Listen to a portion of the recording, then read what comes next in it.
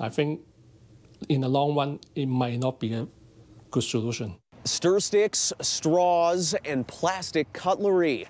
The manufacturing and import of several single-use plastics is officially banned in Canada, with 12 months until the distribution of said plastics are also banned. A Calgary plastic bag manufacturer is struggling to accept the government's decision. The last couple of years, we already have paper shortage, and people cannot deliver the boxes or paper on time. Like the delay is talking about 3 to 6 months in average for the last couple of years. Triple Three Limited's biggest customers are retail stores and supermarkets.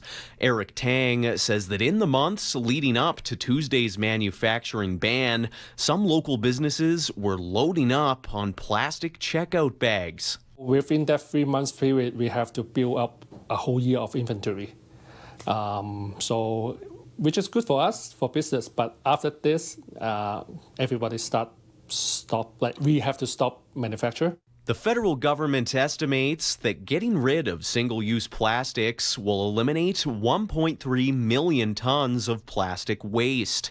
But for Triple Three and some of their customers, the solution to the ban has yet to be found. We heard a lot of small business locally. They are really struggling with this decision by the federal government because they don't know what to use.